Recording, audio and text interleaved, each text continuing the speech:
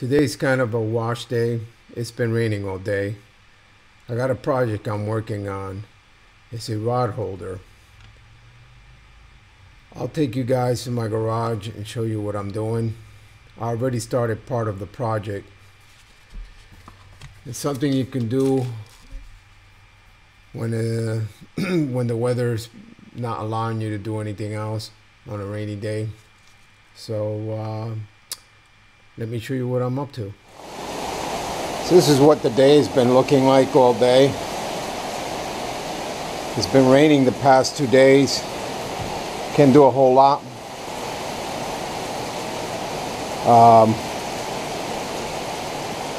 I moved recently from my old house to a new house, and I have to completely redo all the new setups and stuff like that.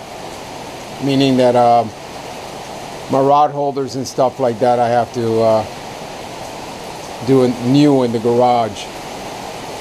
But anyway, let's take a look back there and see what's cooking. So this is what I'm making, guys. It's simply made out of PVC using 1 1/4" tees with piping. The goal is to take all those rods I got sitting there and store them nicely in there, and then put it right in the corner of that. Now, I am planning to make this mobile, so at some point I am going to add wheels to it. But at this moment, I'm just going to try to put it all together and see how it turns out. It's not, right now it's not all permanently fixed.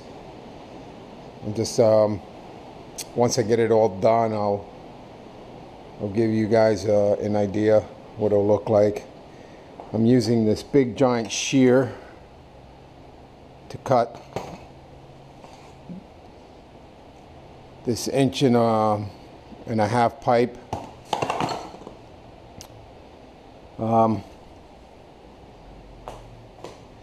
got more rods there. I don't know if I'm going to be able to put all those. Those are kind of backups. More of my crap rods actually, but we'll see. Anyway, folks, I'll get back to you. So I've made a small template for each insertion of the tees. In other words, if I'm going to put in a tee, is measure for both ends. I probably could have bought a rod holder, simply paid for one already pre-made, but you know what, I enjoy making stuff, so you know, it's my template. Feeds into the part of the tee, and that'll sit like so. And what I'm going to do is I'm going to bridge it, you know, at some point, these areas, and then I'll cut these into segments to fit the handles of the rods. And then once it's all done, I'll lock all the pieces with some screws, and then I'm going to add some wheels to this so that I can move it around in the garage when I need to. But anyway, that's how I'm going right now. Alright guys, so I pretty much got everything put together. Now I'm just cutting the little pieces here and inserting them into a spot. They do fit in. Just a little snug, but they do fit in. You know, you got to kind of work around the reels, but not bad overall. I didn't show you how this thing works. Let me so what I do is I template off of one of these that are already pre-cut. Do a rough mark. Now be careful with this. The blade will come down on you. I'm supposed to do it with 2 hands, so You get the first spark. And you hear it click, come back down again.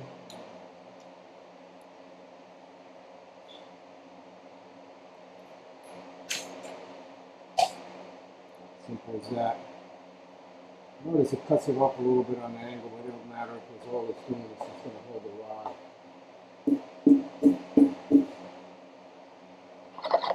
That's what it looks like. I'm not going to glue these because I actually can add to this. I can just unscrew this and make this bigger if I want. That's the beauty of this rod holder.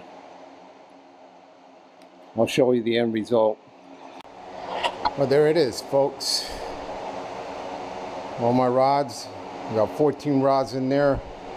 I still have space for 3 more. I don't think I'm going to be buying any more rods, but I can still add more to this if I... Well, here it is, folks. The final stage of it. When I was talking before, I ran out of battery on the GoPro. But basically, this is what it's gonna, you know, what it looks like. I put wheels on it. I actually made a little nice handle here, so I can move it on. But I also can take this out